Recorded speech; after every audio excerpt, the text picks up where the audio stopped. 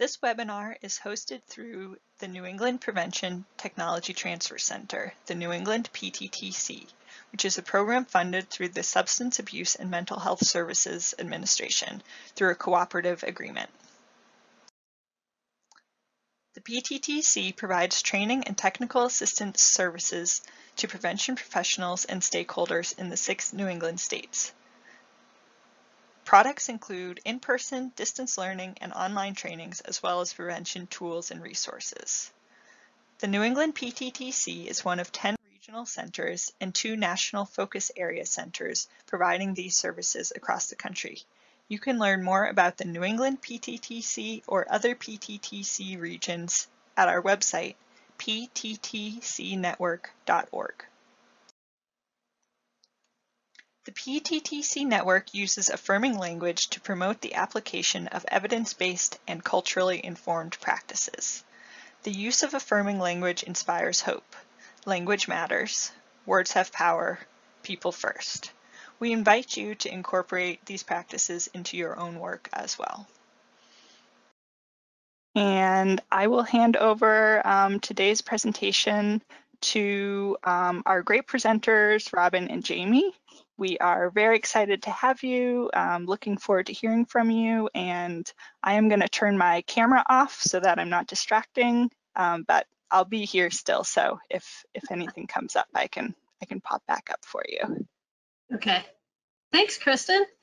Hello, everyone, and happy Thursday. My name is Jamie Comstock, as you can see from my screen, and I'm here with my partner in crime, Robin Carr. And by day, we are certified prevention specialists in Bangor, Maine, and we work at Bangor Public Health and Community Services.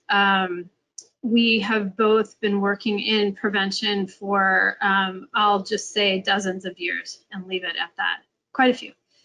By night and other times, we are co-founders of a little side gig company that we formed called Info Inspired.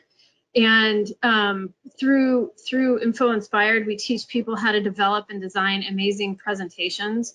And we really enjoy our partnership with the NEPTTC. We have presented our signature presentation, development and design training a couple of times for them, several times, and in fact, most recently this summer. So if any of you were able to catch that, it's great to have you with us today. And for those of you who haven't, maybe that's something you can check out later if you think it would be helpful. We'd love to have you. So over time, Robin and I have developed, designed, and given lots of presentations about marijuana prevention. And today we're going to share our approach with you, and we're going to give you some of our best tips and tricks. But to set the stage, I want to just real quickly talk about the landscape of the cannabis industry right now. And before I do a little bit of that, I wanted to touch on that these marijuana presentations that we do, the marijuana prevention presentations that we all do, they can be a little bit intimidating. They can be, marijuana is a flashpoint issue right now. There are lots of shifting policies and changing environments that are happening, and there's also a lot of information to convey. So we're going to help you just sift through all of that today. It'll be fun and easy. And we're also going to help you approach all of this from an audience-centered standpoint. And as preventionists, we tend to be really comfortable talking about brain development and addiction and data. And a lot of our presentations approach the issue of marijuana prevention this way. And it actually, believe it or not, I'll tell you a secret, that isn't an approach that resonates with all audiences, believe it or not. Robin and I have been caught time and again, and then we finally wisened up and started approaching it in the way we're going to talk about today. So to get us started, I wanted to touch on a little bit about the industry today. I know I had a misconception about what the goal of the industry was. And I, for a long time, thought the goal of the industry was to just to get people really high, like those YouTube videos you watch. And, you know, maybe I even imagined them trying to coerce my grandmother and trying to get high by smoking, you know, smoking marijuana. And in fact, that's a total misconception. What the industry, where they are going right now, is they're seeking to provide reliable, repeatable experiences that can have a uniquely desired effect of the user's choosing. So the picture on this intro slide here does a really good job of illustrating that and illustrating where the industry is going. It's a little bit like a choose your adventure book. Maybe some of you remember those, because the goal of the industry is to have its users choose the feeling they want and then be able to deliver that feeling or that effect to them with cannabis, basically. So if you can also kind of think about another kind of secondary goal is to replace as much as possible pharmaceuticals with plant-based solutions. So we're talking about doing things like, you know, reducing anxiety, helping people sleep better, those kinds of things. So that's where the industry is going, and I think that's something very helpful for you to understand as we embark on our 90-minute adventure today of marijuana prevention, new conversations for changing times. Okay, next slide. So the types of audiences I know we give presentations to around marijuana prevention: school systems, that includes teachers and administrators. We talk to municipal leaders and legislators and parents and the general community and employers. You can do the next slide. And then the really important thing, and the first place that we always start when we're doing these presentations, is to really understand our audience. And the reason you really want to understand your audience is that when you really know your audience, you can craft messages that resonate with them. Remember in the beginning, I told you that not everyone is jazzed about the concept of healthy brain development as their primary motivational factor. And this is what I mean. If you know your audience, then you will know that.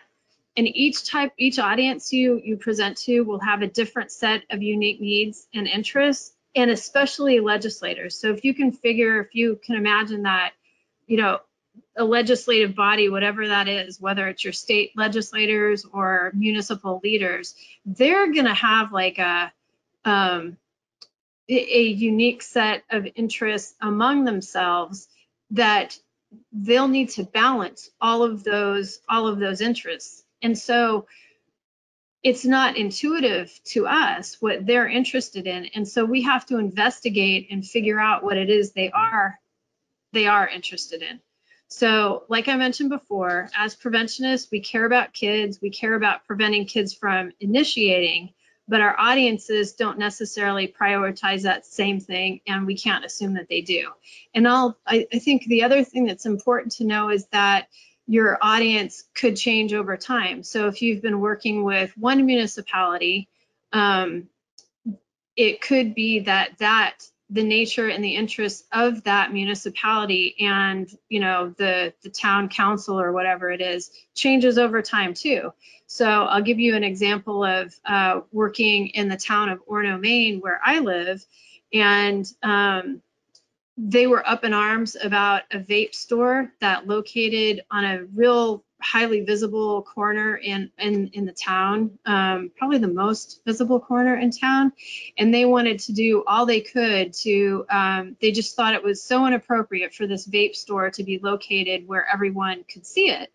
And in time, what happened was the vape store went out of business. And so they didn't have to worry about that. But the same body, the town council, was then a few years later talking about, you know, trying to figure out if they wanted to locate marijuana shops in the same kind of village area. So even that's the same body, and then it has over time a couple of different perspectives. And so it's important to know what the perspective is before you go in there. Okay, next slide. So all that's easy, I guess, knowing that you have to know your audience. And the way that we approach this particular task is we talk about building audience avatars. And so each of these audiences is going to have a different avatar, and some of the places that you're going to get information about these avatars or these audiences can be pretty easily found. So, you know, one thing you could do is talk to people you know who live in that town or who go to that school or who know those people. Another like real valuable place these days is looking in social media. So there is no shortage of people posting their views and their beliefs and what they hold, you know, near and dear on social media.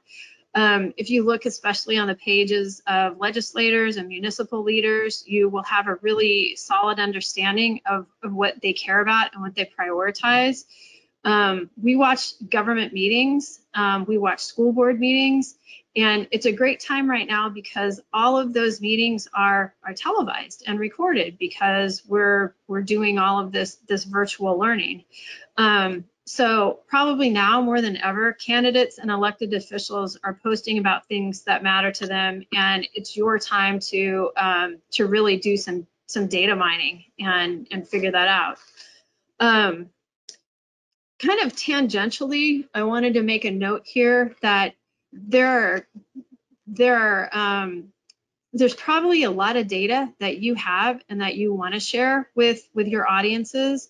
And with specific respect to legislators, keep in mind that legislators really want to hear stories. As much as we want to share a bunch of data with them, what they want to hear are stories. And so your efforts are going to go a lot further if you can figure out a way to turn your data into a story that they can receive and then they can share. And I'll give you another kind of example of this. When we wanted to familiarize our local towns with the types of marijuana products that were coming onto the market and the way that they marketed to kids, it just happened. I mean, maybe call this a stroke of luck or whatever, but one day I was walking with my daughter down the street in our town and on the big main street, and we found an empty edible package, and it had, you know, bright colors and characters on the front. It was some kind of s'more package, s'more flavored. It smelled, if you like s'mores, it smelled really good. I'm not a s'more aficionado, so I didn't really like it, but I figured my daughter smelled it. She thought it smelled good. She was probably 9 then. She's 11 now. And anyway, so I grabbed this package. I felt like I had scored, like it was a gold mine. So I grabbed this package, I brought it back to the office, and we've taken that thing all over the place with us just to demonstrate to people, we know the data. This is, historically speaking, we know the kinds of marketing strategies that the industry is wanting to use. And so here is a real live example of that in action. So I think you could go to the next slide now. Perfect. So what we call this building audience avatars and really getting to know our audience, we call this together, we call this building our presentation around our audience. And this is one of the things, like a foundational kind of requirement or thing that we always make sure we do. If you can think of this as doing like audience homework or an audience assessment, we make sure that the audience and their interests are at the heart of every decision we make when we're planning our presentation. This helps us tailor our content so it speaks to our audience personally and connects them with what they care about. All right, next slide. So how can you do this? We'll make it a little bit easier for you. We have a couple of handouts that we put in the handout tab on the right. If you click that, that little arrow, it'll pop down. And we have a grouping of handouts for you today. And the first one is called Building Your Audience Avatar. And the second one is called Determining the Gaps. And if you look at those, you can, and you go through and you answer those questions, you will have a really solid understanding of your specific audience and their interests, and you'll have clues about the ways that you can then engage with them. All right, take it away.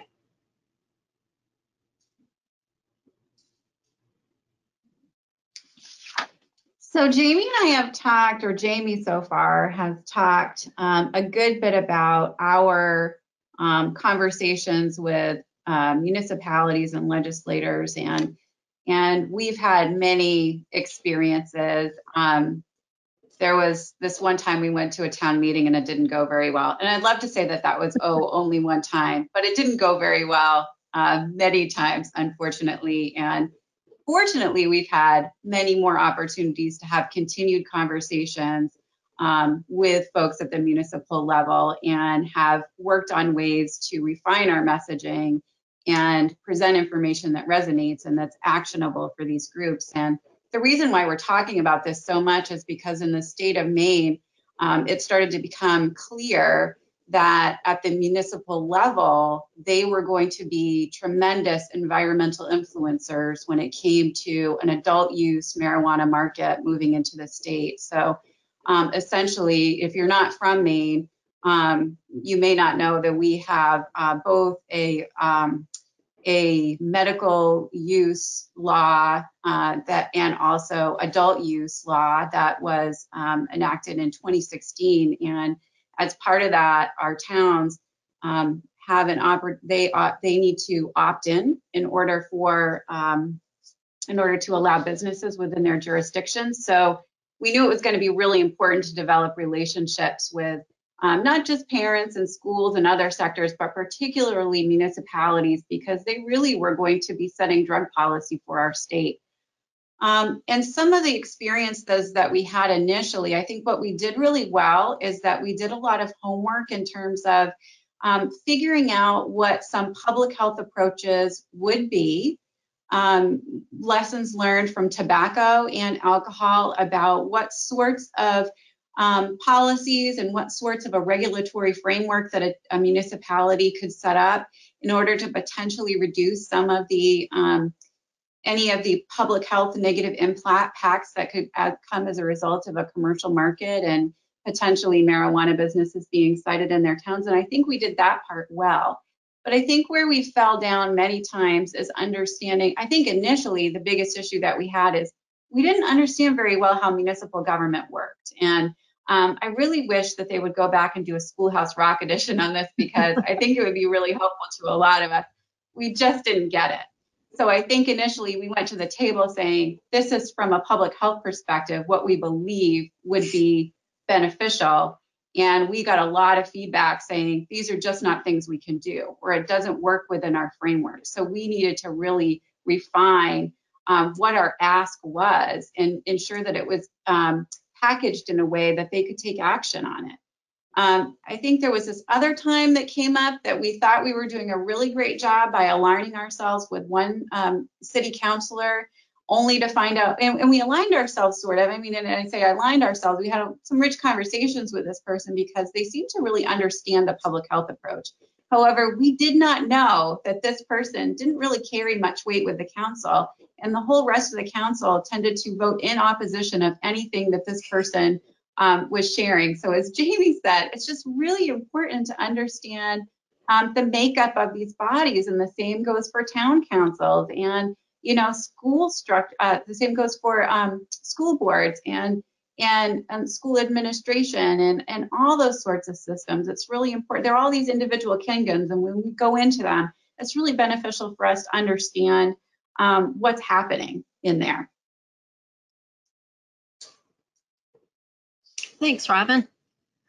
Okay, so we've talked about your audience, and we've talked about how how you should approach them based on what their interests are. And there's another part of this equation that's super important. And this part of the equation is what is your goal as the presenter for your audience? And by goal, we mean the audience transformation.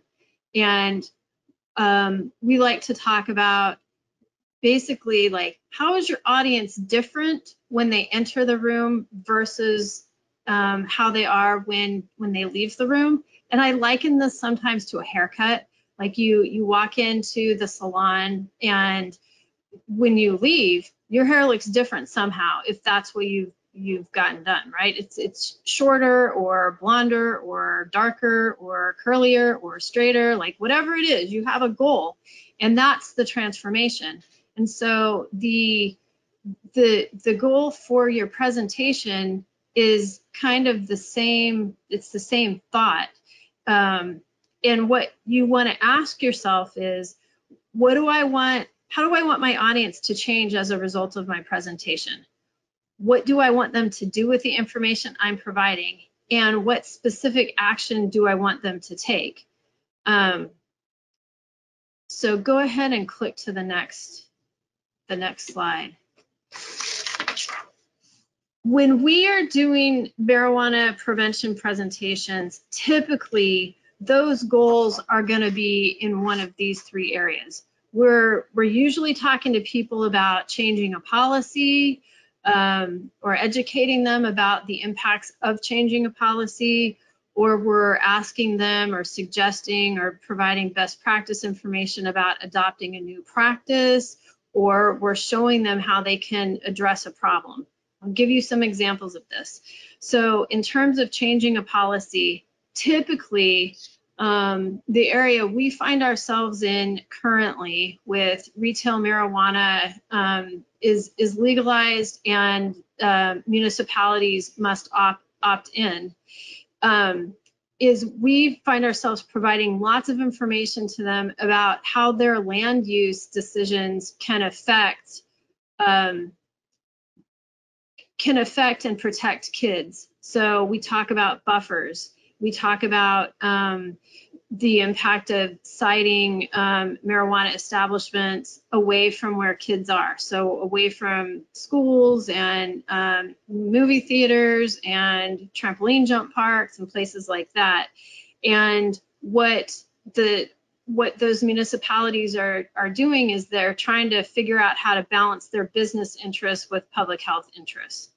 So that could be a lot of the work that folks who have already adopted marijuana, retail marijuana policies and laws in their states, that could be what they're doing.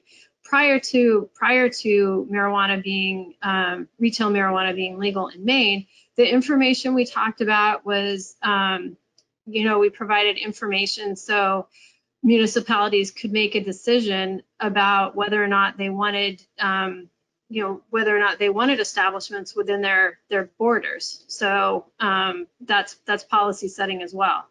So adopting new practices, this is the kind of conversation you might have with a school around their drug and alcohol policy, and providing information about the benefit of in-school suspensions versus out-of-school suspensions. And then addressing a problem could just be doing something like encouraging adults and parents to adopt safe storage practices for marijuana in their home. So those are the kinds of transformations, the types of goals that you might normally see, or you might normally be talking about to people and to audiences with regard to your marijuana prevention presentations. Okay, you could go to the next slide.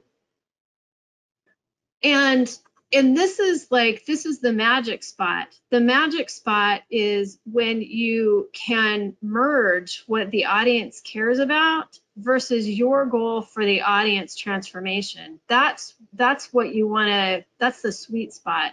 You have to figure out how to do that. And basically what you're looking at is, what are the elements of my audience and what do they care about? And how am I going to fill my presentation with content that makes them use those interests to align with the goal that I have for them. Okay, next slide. This is a piece of art that my son drew, and they're vampire wolves. And the point of this slide is that that whole process is art. It is not science. It changes every single time. And so just know that. Know that it is unreliable. But if you work through the process, then you will have something, you'll have a reliable product, and you will have a platform with which to really communicate with your audience successfully.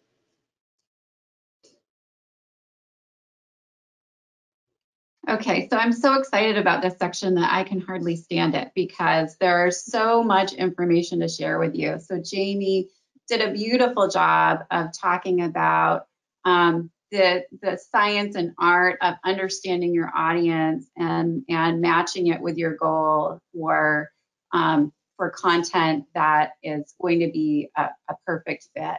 And we are very fortunate to have a lot of amazing content to work with. So we're going to walk you through some of it. This is not an exhaustive list. And I also want to share with you that we have a handout with hyperlinks to many of the things. So you don't need to necessarily take notes on this section. And I will sort of flag you if there's something that isn't on that handout that you may want to jot down. But, you know, I've been working in this field for many years, but I can still remember, I think when I was part of the initial SPIF-SIG grant that our state had, that marijuana wasn't a substance that we were addressing from a prevention perspective. I think we were just initially still focused on alcohol. But in the last several years, one amazing thing that's happened is that there's been funding available and it's opened, and we've had more latitude with the funding streams that we've had. So we've had a preventionists coming to the table with really exceptional work that we're going to talk with you about. We're also going to share not only public health and sort of academic resources, but industry resources as well, and what you can find by looking at the media. So we cull content from all of those places. And when we first, I think, did our very first iteration of our marijuana prevention presentation back in 2015, as Jamie said, that was really intimidating for us. And one of the reasons it was most intimidating for me is that I wanted to be sure that I was getting my story straight. And there wasn't a lot of information out there at that time. And I think I relied certainly on things from NIH and US CDC and a couple of other spots, and the Rocky Mountain High Intensity Drug Trafficking Area, which is a law enforcement agency, had begun to release some information, but it was still sort of limited. And so I always felt really shaky. And we spent a very long time tracking back the resources that we had, searching for new information. And now, for better or worse, there's a lot of information coming at us from all perspectives. And it's just, you know, our charge now really is to grab that and pull in the elements for the specific conversations that we need to have. And as Jamie said, it's going to be different every single time. I also would say there have been many times, I don't know if this has happened to you, that Jamie and I have been asked to talk about cannabis. And one of the things that we've been requested to do is, you know, I guess I would say we've been asked to present what are we going to do to ensure that the other side has their information heard. And if that's something that you encounter from folks in the community, I wouldn't be surprised. And I think what we want to be sure that you understand is that there isn't a side to this information from our perspective.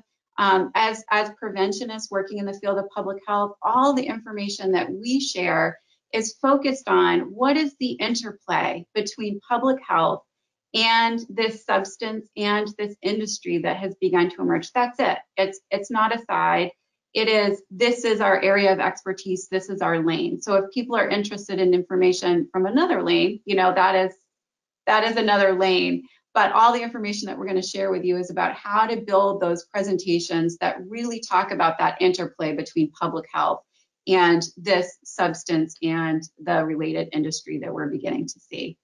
So some of the first resources I'm going to share with you are related to data that, that we have access to now. And I'm sharing this from the state of Maine. Obviously, this is, you know, I'm sharing some New England resources primarily because that's where we live and the ones I'm most familiar with. So I think many of these are like resources across the country. So if you're tuning in from someplace else, this is just to give you a flavor for potentially some of the things that might be available in your area so that you can know and look for those.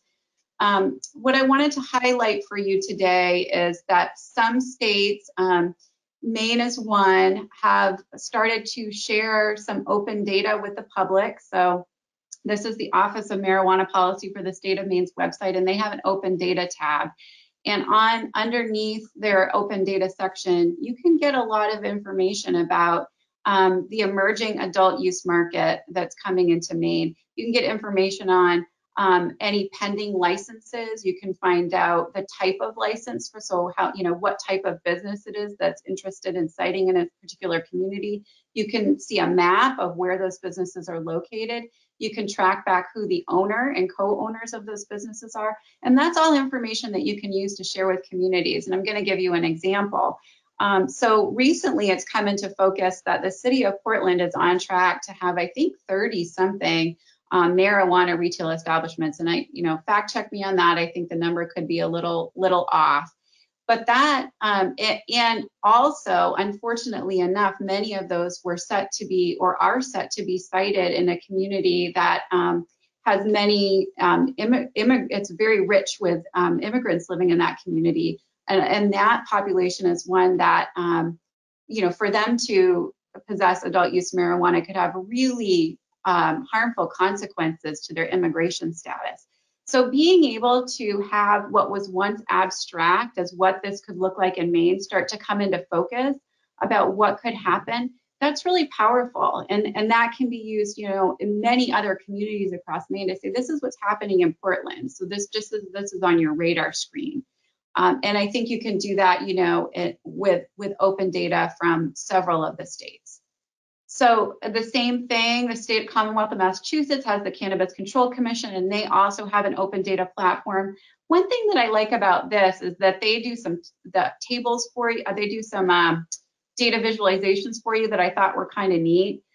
This one in particular looks at the licenses awarded by type, and you can set different filters so you can see which are active licenses, which are pending, you know, somewhere in the process toward being active. So you can see all the different kinds and what track they're on. And that's just one example of something that's available. So I just encourage you to check out what's available out there from your state government if you have a state that has either legislated medical marijuana or adult use marijuana.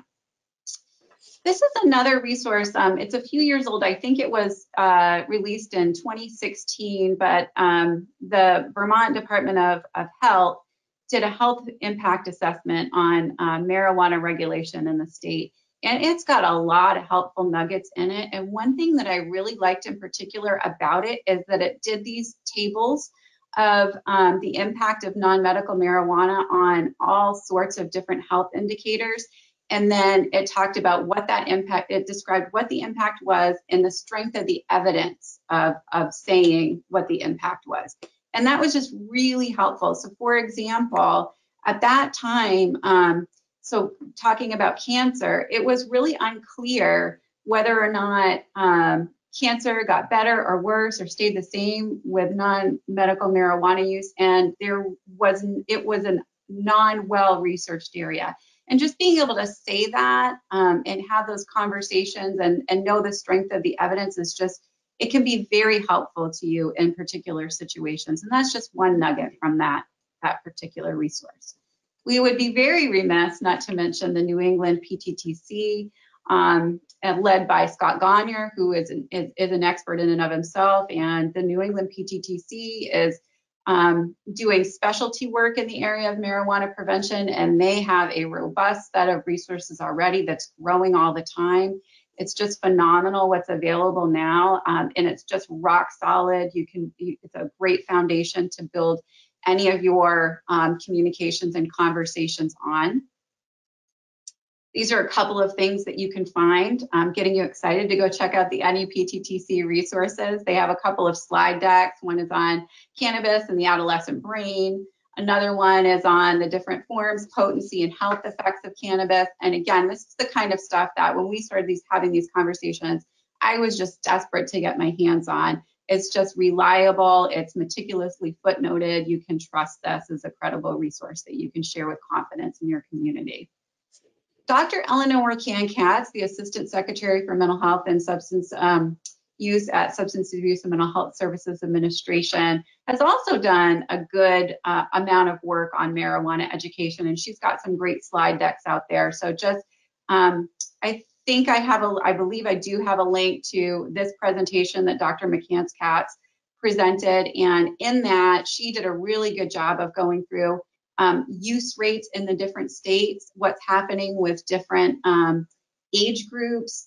Her particular focus area for her seems to be those who are pregnant and breastfeeding. So there's some great information about that there. So check that out. I also mentioned earlier the Rocky Mountain High Intensity Drug Trafficking Area reports. They've released one every year since 2015. You can find a range of information in there. So that, again, is a good source, and that's included on the resource link as well. The Maine Center for Disease Control and Prevention, really hot off the presses, marijuana education toolkit they released, and this is a tremendous resource. And again, I'm speaking about Maine, but I suspect that many other states, Department of Health and Human Services is also working toward these resources for communities. There are many things to love about this marijuana education toolkit. And one in particular that I really liked was there's a part of it that talks about this immigration piece. And I think it's something that wasn't really well understood until we were, as a state, faced with some of these issues, but it's really helpful to have that information. And that's just one nugget that is in the marijuana education toolkit. Many states are also at the state level releasing these public education campaigns, and this is the state of Massachusetts public education campaign, more about marijuana. Maine has Good to Know Maine, Good to Know the original Colorado. It's kind of loosely framed up as similarly to the Colorado Good to Know campaign. And different states are working on other great education campaigns. So yet again, another spot where you can go to find information. Stanford University has also released a cannabis awareness and prevention toolkit. And again, all these things are included in the handout for you. You can find links to get those. In truth, I haven't reviewed this in its entirety, but I love the Stanford University e-cigarette and vaping education toolkit. And so I suspect that this is also a wonderful resource. So check that out and see what you can find there. The e-cigarette and vaping toolkit, I love that it has a lot of lesson plans for teachers. And so I suspect some of it is similar in the cannabis awareness and prevention toolkit.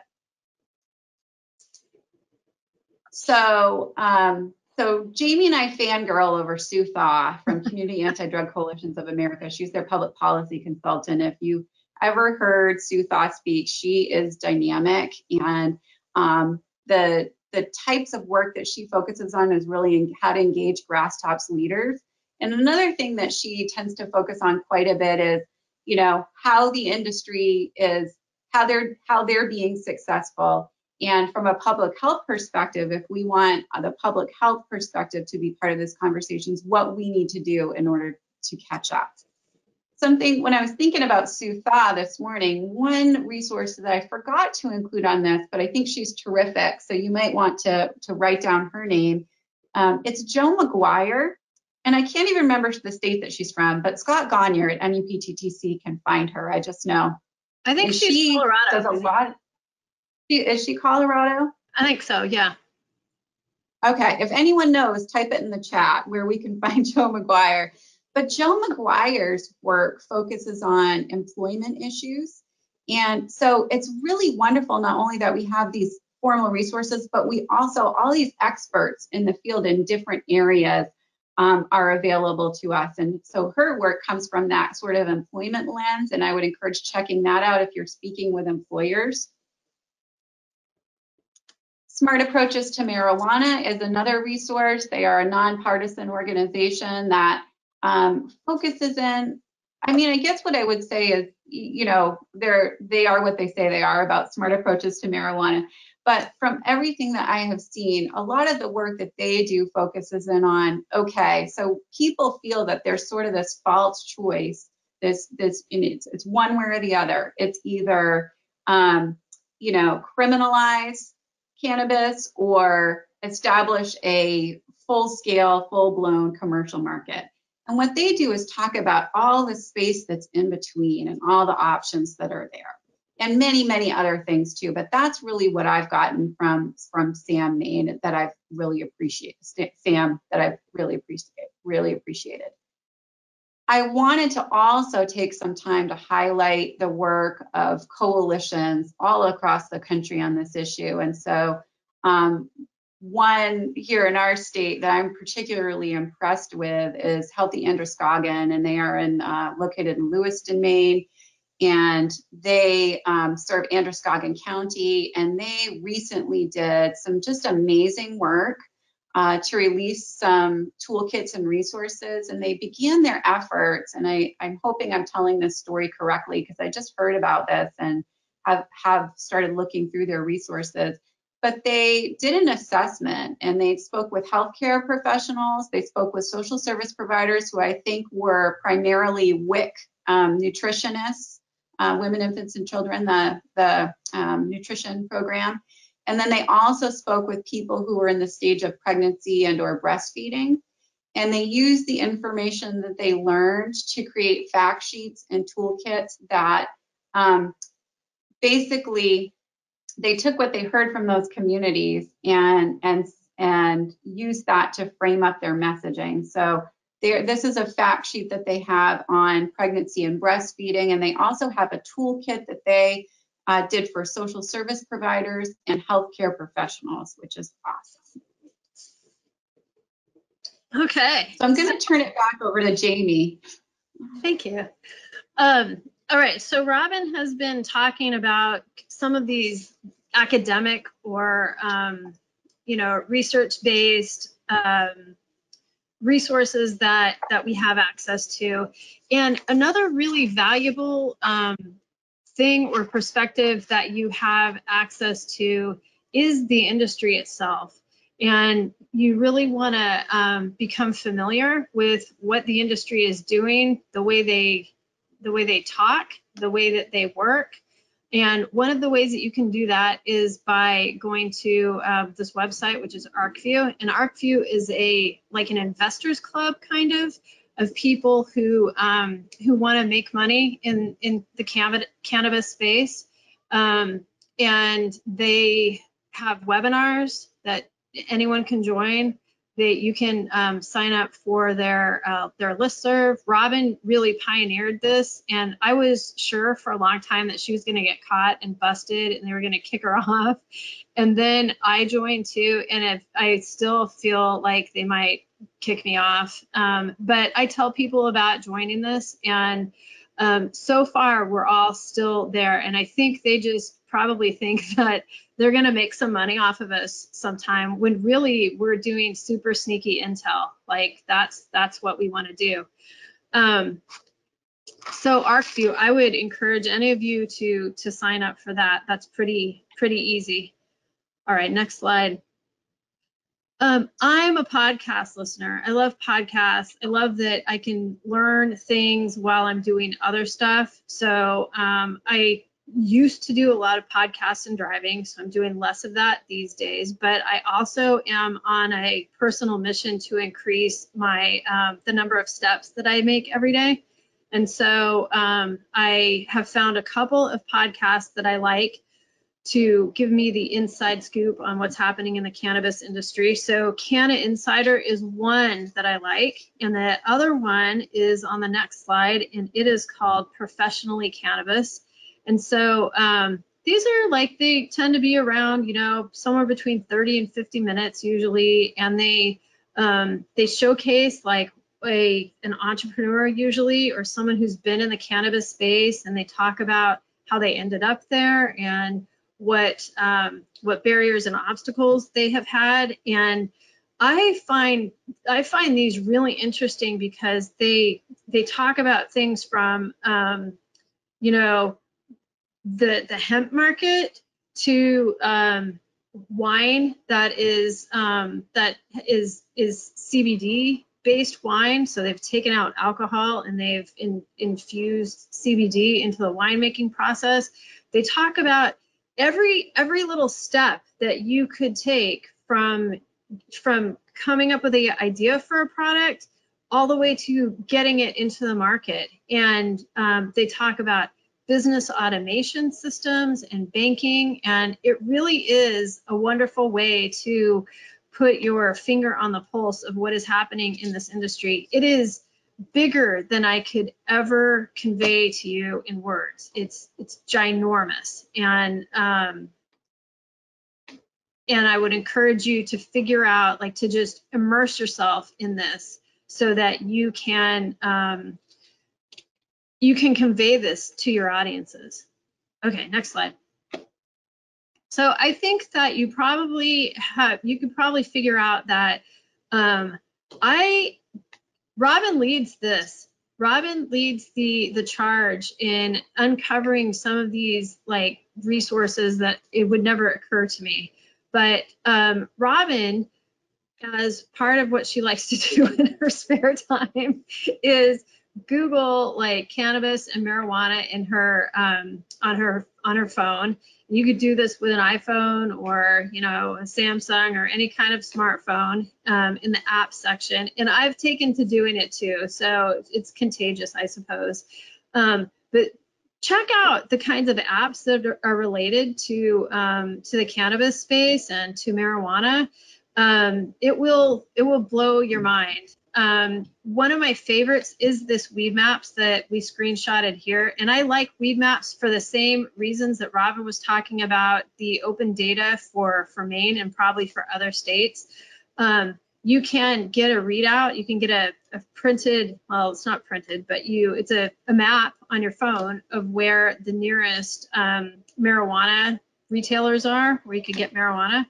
And so, for example, I pulled up Bangor, Maine, where we work, and there are eight places that we can buy marijuana in a town that has a residential population of 33,000. So it's neat to have that visual aspect to that, and it's real interesting to just take a look-see through all of the available apps. If you are waiting for your Hannaford to go or some other kind of to go grocery store delivery, that's what you want to look for. It'll be worth your while. Okay, next slide. And at the start of our presentation, also, Robin mentioned that we look to regular news outlets to get information about the industry. And so a few weeks ago, when the fires in California were really raging, I came across this article about how the California wildfires are destroying the legal marijuana crop. And it was kind of at this point when I had kind of a humanizing experience about this, and I'll tell you how. So I grew up in California, and that makes me probably more makes me feel stronger about this than people who did not grow up in California. But another article that I read was about how the wineries, the grape crop in Napa was also destroyed. And I know, having grown up in California, and I come from an agricultural community, I know firsthand how families depend on these agricultural crops for their very livelihood. And so it was the first time that I put marijuana in that kind of agricultural crop. Maybe that's the wrong term, but my point is that for the first time, I was really understanding that this is an industry that people are feeding their families from, that depend on their livelihood for the success of these products. And I hadn't really thought about it that way before, but I think that as we move forward in the work that we do, we need to keep that in mind, because it's important. And you know, you could find yourself in front of an audience member who does rely on the cannabis industry for their livelihood. Okay, next. So whether it is BBC News or the New York Times Magazine, we just look to all forms of credible news sources to include in some of our presentation material, and also help us find ways to tell stories and create connections, meaningful connections with audiences. Okay, next slide, and you're up. Thank you. So this is just to give you a bit of flavor, and we actually have even more content to share with you that you can use a little bit later on in this presentation. And I've hinted around about the need to vet content and how you know, scary that was for me in the beginning. And I just wanted to talk a little bit about the process that we hope you might go through to vet the content that you may include in your presentations. So whatever it is you select to share with people, that you really understand. Telling one thing in particular that that we learned early on is that it was really important to be very complete in when we were sharing data and telling our story. And so an example I would give is, you know, we might see that someone, maybe it might have said in the Rocky Mountain HIDA report that there was a 500% increase in childhood poisonings 0 to 5 for that year. And that's great, but that's not the full story. And the full story was also sharing what the number was. And I think we've been really thoughtful to just be sure that our story, particularly the data we were sharing, was as complete for people as possible, and that we were not misleading them in any way. Because I don't know about you, but when I hear something like a 500% increase, that to me lends to ideas about how prevalent something is. And so I think it's really important for our credibility and our relationships to say, yes, this is a significant increase, and this is what it translates to for a number of people, so that people really understand what the impact is. Also important for any information that you're sharing to know who, if anyone, benefits from that information getting out there. So is it actually coming from a source because somebody's interested in selling a product? I know some of this is pretty basic to us as preventionists, but I would like to share this when I do this, when I do presentations for youth, and do sort of that media advocacy, media literacy piece where you talk about, okay, so you see this information, how do you know that it's credible? Where is it coming from? Is somebody trying to sell you something? So that can be really important to talk about. And then going back to see if you can find the source of the information. And luckily, much of this work has been done for us now already, which is great, through the NEPTTC and other resources. They've tracked this all back for us, so it's great, so that you can quickly go and look at the source yourself, and you don't have to do a lot of digging. Another reason that you want to spend a lot of time doing this is so that you are able to anticipate what the counterpoints might be, or how that data might be potentially reframed in a conversation out in the community. That certainly happened to us. And I know that if I were to look at the Normal website or the Leafly website, they too are sharing data. And it certainly has a different spin on it, and they are playing up things in a way that probably isn't the complete story in many cases. But it's important to anticipate that, so that you can be very solid and concrete and able to share that information credibly.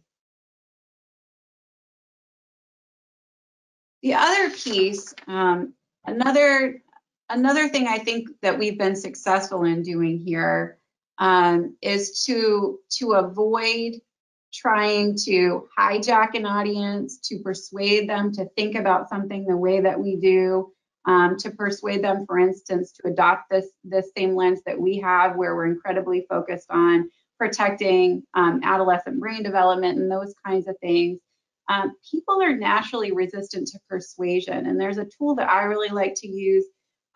It's called Making Data Talk, I believe, and it talks all about how basically to communicate data to lay audiences, and I believe US CDC developed it. And one of the things that they talk about that is our innate sort of resistance to persuasion as people. And I think we all kind of intuitively know that, but that resource frames it up in a real nice way. And people, as people, since we're resistant to persuasion, if someone tries to persuade us, then we oftentimes get into a spot where we're really being defensive in the way that we're processing anything that they say. So we just don't go there. We just don't do that. Really, our deal is all about sharing the information and broadening someone's lens as much as possible so that they can see a lot more things. And then it's really very much like we just want you to know about this, whether you like it or you don't like it. This is what we want you to know. This is what's going on.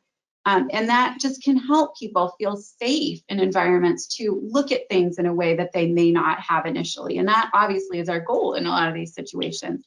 Somebody who did this beautifully, and I mentioned him already, Scott Gonyer. I can remember being in East Millinocket with him one night, and he was talking about marijuana, East Millinocket, Maine, and he was talking about marijuana. And an audience member was talking about, they were sharing their personal experience of somebody in their family who had a really serious medical condition. And they really felt like their use of cannabis had helped that person how to have a better quality of life. And the way he responded to that person was just so respectful, and it was so, curious in some ways, and also just really kind of aligning himself with that person who was curious to learn more about what we need to understand better about what any health benefits might be related to cannabis. And he just did that so beautifully and avoided a situation where that person could have been shut down and felt really attacked. If we had kind of gone in with our preventionist hats on and we said, there is no science to that, and really tried to refute that person's story and experience. And instead, that person remained open throughout that whole conversation, and it was beneficial. So you know what you have to do, and then the question is kind of how do you do that? We've shared just really a truckload of information, and this is just kind of a snippet of it. And if you've spent any time with Jamie and I before, this will not be news to you that we want you to make sure that you keep that truckload of information in the back of the house, keep it in the back of your brain as a preventionist, but what you present is definitely a much more succinct, refined, concrete, very, very simplified message. So it's great to have all of that back of the house stuff, but that's not what we're going to show when we're out in the community doing presentations, most of the time. What we want to really avoid is cognitive overload for people. And this is ginger ale. I made a note for you just so you know, in case you thought it was anything else, not that you would, but it's ginger ale. That's what I had in my fridge. And this, again, is a concept. If you've seen our presentation training, we talk a lot about cognitive overload and how to present information in ways that are brain friendly. And what happens when we overload people is that it's just everything spills over the top. They don't know what to do. They don't know what to do with the 40 slides that you just presented them with on adolescent brain development and data from all of these resources and these text-heavy slides. They don't know. It's too much. We've gone too far. And when I say they, I mean me too. We all can experience cognitive overload. And so we need to be very careful that we keep our message succinct and that it is in, bites that people can take advantage of. Along that same line of thinking, we have some thoughts for you about the done for you presentations that you're going to find out there. And what's great about them, I've already shared, is that they are meticulously footnoted. They are just rock solid, that you can trust the information that's in there is science-based and evidence-based and informed. However, we would submit that many times some of those presentations might not be what you would share with an audience in its entirety. So in some of those presentations, there might be a particular few slides that you would want to highlight for people. And you could run across an audience where you're going to get into that whole presentation, but it's probably in the minority. And rather what you might be doing is pulling content from those presentations and using that as sort of your foundation for your talking points that you'll deliver out in the community. And here's an example of this for you. This is a slide from one of the NEPTTC slide decks, which is awesome. And this is both the slide itself and the accompanying notes. So as you can see, like, this is rock solid. And what is being talked about here is basically like, where and how is THC stored in the body, for how long, and all that kind of good stuff. And this is really great for me to know. Now, it would have taken me several years ago, it would have taken me a really long time to try to find this information, a very long time, and I don't have to do that now. So I just am so relieved and happy to have this. But what I might do with this information, so I might have this and know that this is available to me, and I might choose to use this information as sort of my back of the house information. And then when I go and present, let's say I'm doing a presentation to a parent group or to some youth, or even to a town council, I might decide to share this information by asking a trivia question. So what organs in the human body store the most THC? Ask people to guess, get them really interested, and then sort of give them a little bit of the backstory about which ones do and how come, and what does that mean about how THC is stored and processed in the body. All right. So Robin has really pulled back the curtain on a lot of the characteristics that have led us to have pretty successful marijuana prevention presentations. I think the thing that one additional thing I can think to add is that it's perfectly fine to say I don't know. So if someone asks you a question and you don't know the answer, that's where we default is I am not sure, but I'm happy to get the information to you.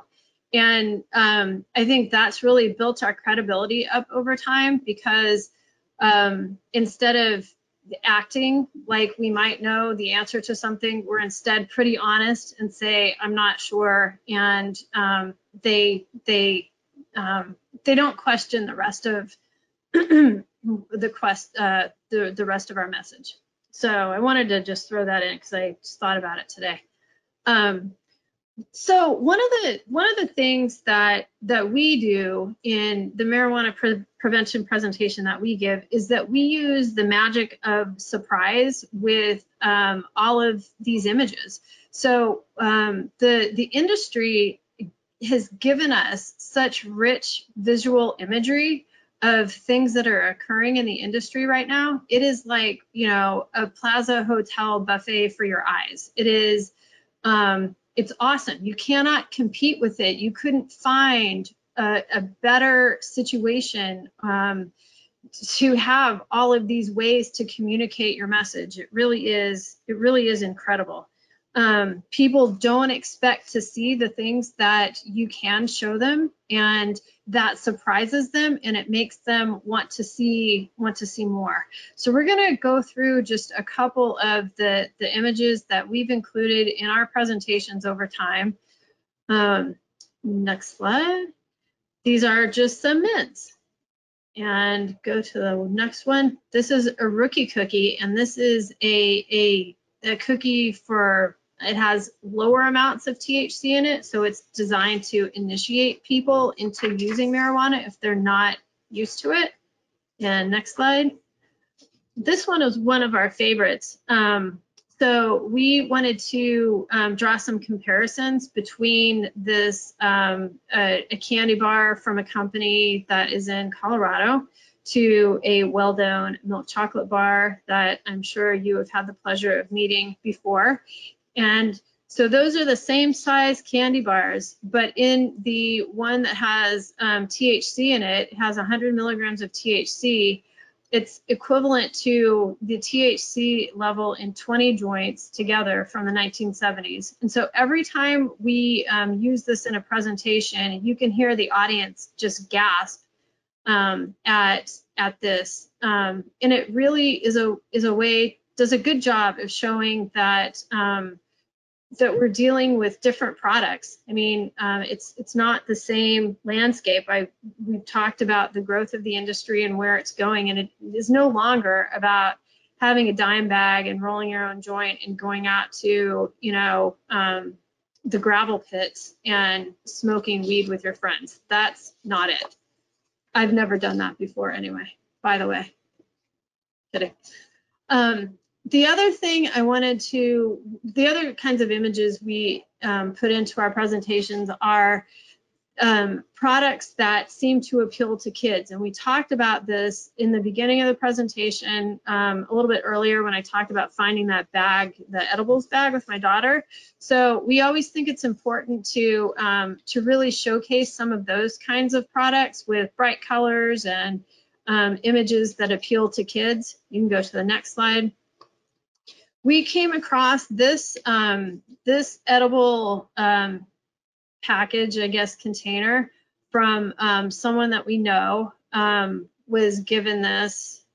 At any rate, it doesn't matter, but we show what the edible market in California is looking like, and then the next slide shows a couple of better representation of what the actual edibles look like. So this is nice. People tend to like to see this stuff too. And then one more slide.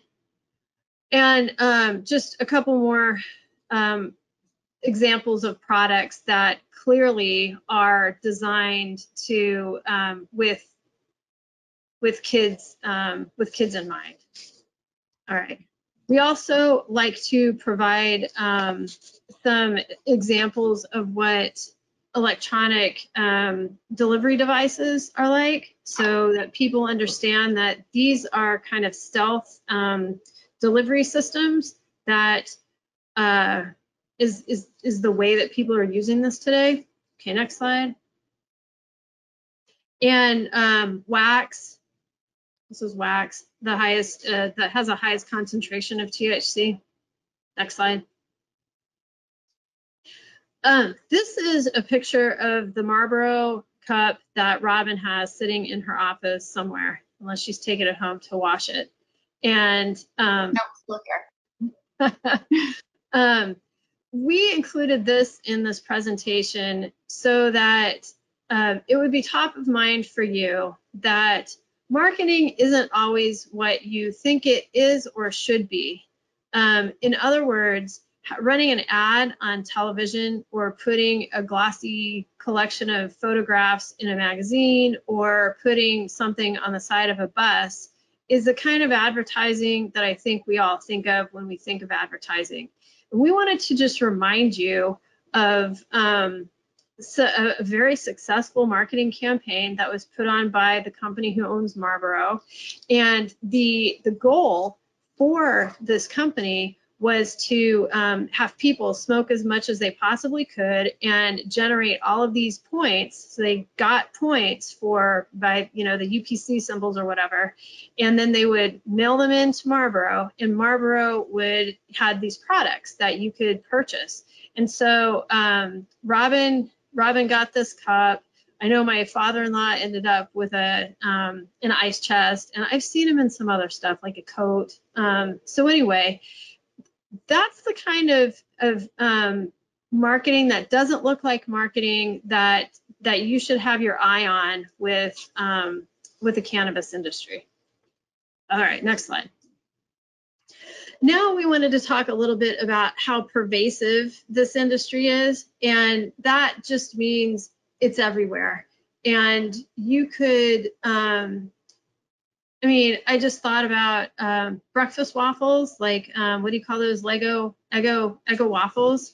And I was just wondering that I wonder if they have a THC infused frozen waffle yet, and if they don't, when that's going to be, because they have honestly thought of everything else. So the next couple of slides here, we're going to look at some dating apps So if you, this is the kind of thing you can find on your smartphone while you're waiting for your grocery delivery also.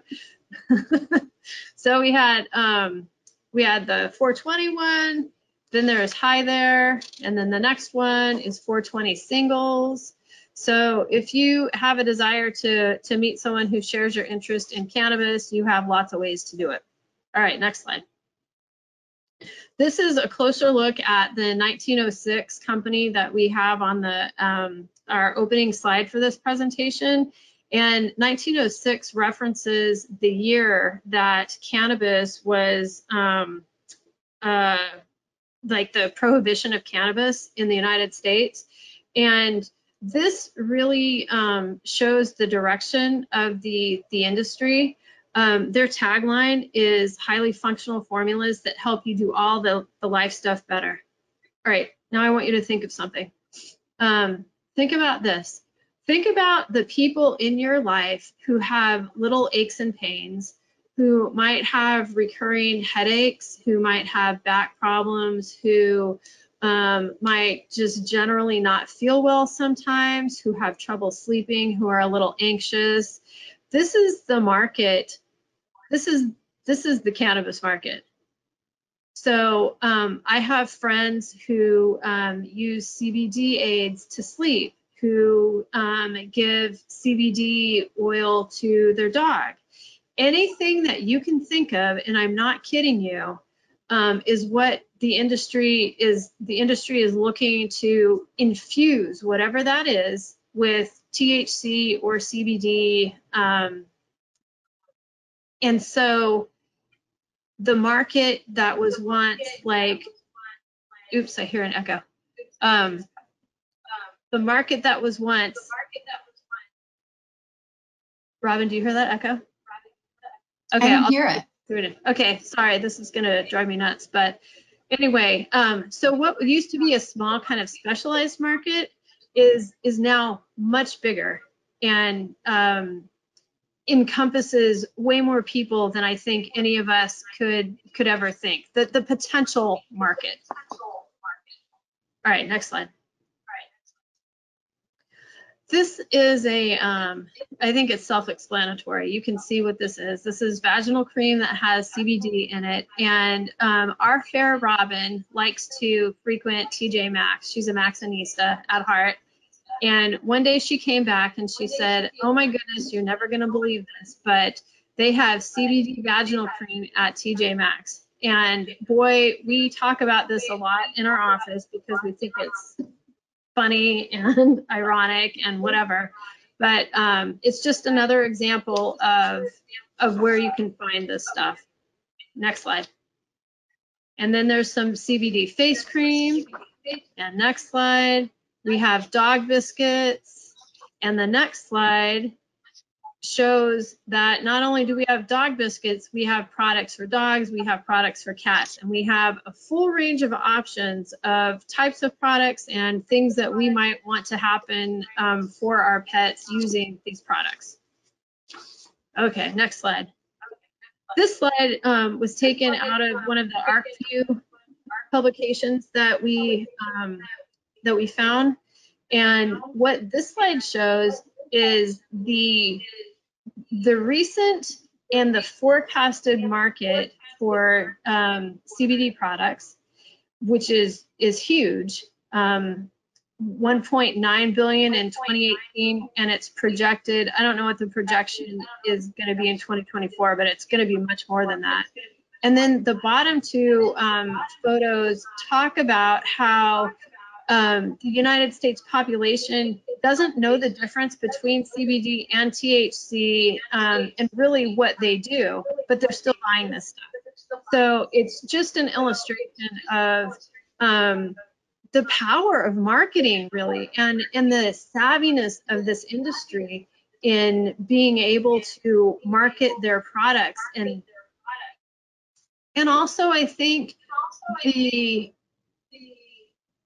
willingness and the desire of the target market to want to believe that there is something outside of regular pharmaceuticals that can help them with whatever is ailing them. I think We live in a society where people are stressed and tired, and many not feeling well, and they're really looking to the emerging cannabis market, many of them, to solve these problems for them.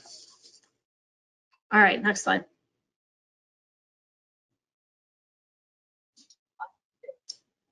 Thanks, Jamie. So we're going to wrap up by going over a few design basics, and these are some concepts that we talk about in our general presentation design and development training. So, you know, when I'm not cruising the aisles of TJ Maxx looking for different topical aids, or sitting in my car scrolling through the Hi There app, wondering who I might be, or harkening back to my time as a former smoker and all of the Marlboro loot that I got. I do also like information design, digital and print design. I kind of, that's my new thing that I do instead of collect Marlboro points. I'm sorry, I made you feel so bad. She's awesome. You all would love to have her for a friend. We have such a good time together. So I think that's just, you know, that's the beautiful thing of getting to work together and do this kind of work. We have such a good time. So thank you, Jamie. So this is just some information that's going to help you put your final polish, your presentation sparkle, your communication sparkle on what you do for your conversations. And whether it's a slide deck you're designing, or it's a handout or rack card that you want to provide, these are just a few, very few tools and ideas for you to get you started with that work. So one thing that we always request in our presentation training is to please, please, please ditch the slidegement. And the slidegement, we all know what it is, and Jamie and I didn't coin this phrase, but it is these text-heavy, dense slides crammed with information that really are not helpful to our audiences. And there are much better ways that we can use the real estate of a slide deck. And we hope that we've showed you some of those today, just as an example of how to use a visual aid in a way that is you know, going to be most impactful to an audience. And this is just really never it. So if you're putting together a slide or a handout, these are just kind of some general foundational things to keep in mind. Think about the inclusion of a thoughtful image. And we always talk about making sure that we use images that don't reinforce stereotypes, don't exclude groups. So if you're talking about families, you're not necessarily going to do a man and a woman and a child and they're white. Being thoughtful to include images that that work in this situation, and also don't perpetuate a narrow lens, and that we're providing culturally appropriate information for our audiences. So there are a lot of images to work with when it comes to marijuana education. We've shown you lots of them today. We also would encourage you to use a cohesive color palette, whether it's a handout or a slide deck. Pick 2 to 4 colors. We're going to give you some resources for how to find color palettes, and they just really help put that very polished spin on your finished product that make you feel confident and credible and really comfortable with your information, and help make it sticky for your audiences too. And the industry has this down. They know how to do this. So that's another reason to kind of check out the industry stuff. They've got the polish, they've got the jar of glitter, and we can have it too with a little work as well. Always make sure that there's a high amount of contrast between your slide background and your font color. Same with a handout, so just so it's easy for people to read and see, and also make sure to use an easy to read font. And when you're thinking about color choices, you want to keep in mind things around color blindness, and there are great tools and resources to learn which color palettes to pick that would be appropriate to make sure that you avoid creating visual aids that some people would have difficulty seeing. Okay, here is our just belief that right now physical distancing is not only good for people, but it is good for your images too, folks. Okay, so Sometimes when I see marijuana presentations, people have a lot of really good images that they've included, but they put them all on one slide and they make them teeny tiny and it's really hard to see them. And we would say that the best thing to do is give each of these images their own space, their own real estate, their own slide. And the likely scenario is that you're talking through each one of these with your audiences anyway. So it's not really going to be a time savings issue to spread them out over several different slides. So just allow the image to speak for itself, give it full screen, let people take it in. That is probably the most impactful way to use an image. We don't have really time to get into data visualization, but we wanted to mention it here because there is so much data that we want to share with our audiences. So this is just a couple of quick things about sharing data. This is a quick data visualization that we did in our marijuana prevention presentation that speaks to the tax revenue. And this presentation was done back in 2016, and it was really around the time that there was so much attention in the media being paid to all the tax revenue that was coming into the state of Colorado related to marijuana sales. And it was just the number, and it was some kind of a number that if it was in your bank account, it would just be, you would be so excited. You wouldn't be on this webinar right now. You'd be doing something else. But that information was never put in a context. And so we did a data visualization to illustrate that while that sounded like a large amount of money, the total story was that it made up less than 1% of the total general fund revenue for that state for the year, and that the total state budget itself was $2.6 billion. So put it in a context when you're doing a data visualization. There are lots of great strategies for doing engaging data visualizations when it comes to this sort of work. Jamie did an awesome one at one time where she did sort of a map and took a look at the number of marijuana businesses within a certain certain geographic boundaries and showed how many there were. And then she also added in all the places that you could buy milk. And lo and behold, in that area, there were more places to buy marijuana than there were to buy milk. So you can do some really powerful things with data visualizations. We have included a few handouts for you, since we don't have time to get into this in its entirety, that go into how to create data visualizations to design for lay audiences and really for everyone, and all the best practice tips that all data visualization experts agree on, so you can go through those. And we also included for you our design resource links that we do in our presentation design training that talk about where to find photos, how to find color palettes, how to edit photos, how you can get help with designing a handout, fonts that you might want to use, and also how to find us. Yeah, so here we are. Hey, go to the next slide. Our information is there. It looks a little funky. Oh well, you get it. It's info on. I don't know what happened there. You know, it doesn't matter. It's fine. Everything else looked awesome. It's info-inspired.com.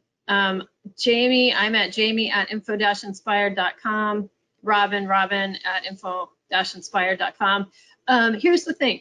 If you go to our website, we have lots of different resources up there for you. We have more stuff on data visualization and designing slides and articulating goal and all sorts of stuff in the blog section.